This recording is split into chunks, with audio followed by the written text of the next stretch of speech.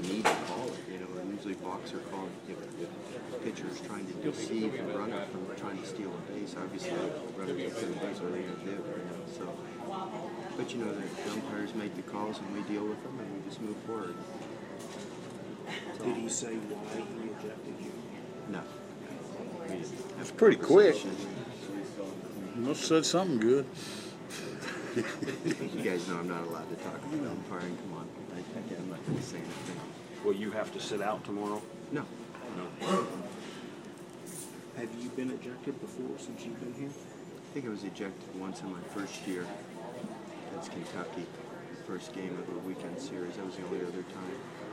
The rules are pretty clear in the SEC. If you get thrown out twice in one season, you get suspended in for a game. So I'll have to be on my best behavior the rest of the season. I don't generally argue that much with the umpires. You know, I just, just reacted to that call. A little bit over the top.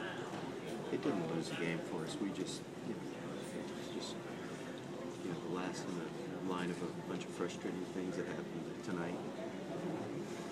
How much of that is credit to Jordan Montgomery? He seemed to find something when he needed to against you guys whenever he got Well, I there. always give credit, to the other team. South Carolina won fair and square tonight. They've got a good team. You don't play in the finals of the national tournament, without having a good program, a great program. And, they played good tonight. They played a great ball game.